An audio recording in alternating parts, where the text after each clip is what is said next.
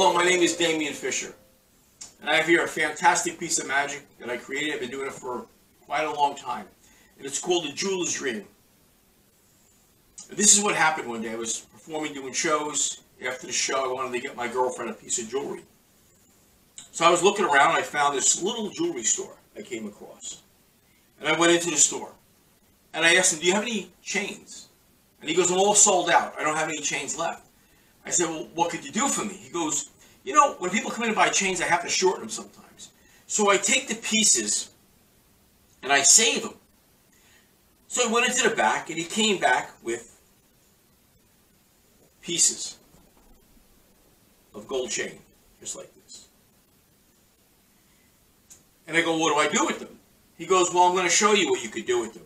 He went back into the back again and he came out with the test tube. And he goes, if you take all these pieces and you start putting them into the test tube, something really amazing can happen. He goes, now I've been creating jewelry for a long time, and I'm going to show you what exactly can happen. He said, first you have to shake them up, because when you shake them up, you make everything start to blend. I said, okay. And then what he did was he went into the back room and he came back with a lighter. Because he said you need heat to create the elements, to make everything blend. So he took it and he started heating it, the jewelry, just like this. Heating it, heating it, heating it, nice and hot. And he goes, that's it. I go, what's that's it? He goes, you wait a second and all of a sudden something really magical is going to happen with all those pieces. He goes, watch. And he took it and he poured it out and it became a gold necklace, just like that.